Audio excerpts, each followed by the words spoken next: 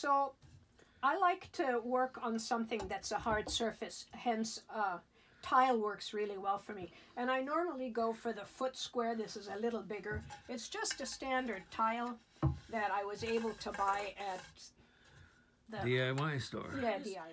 A paper picnic plate.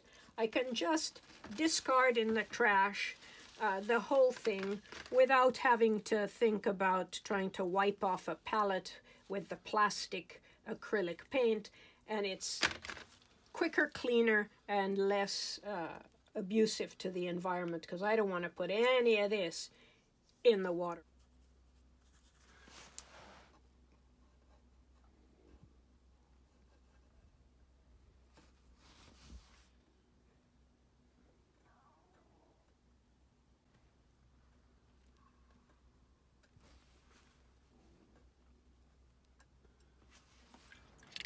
To protect Helen's paintings, we just get Rust-Oleum crystal clear matte finish spray, and this will help protect it from the rain.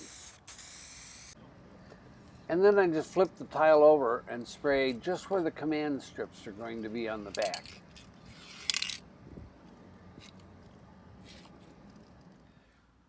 So right here on the back of the tile where I've sprayed for the command strip, you peel off the back of the command strip, and it seems to stick better if it has a smoother surface.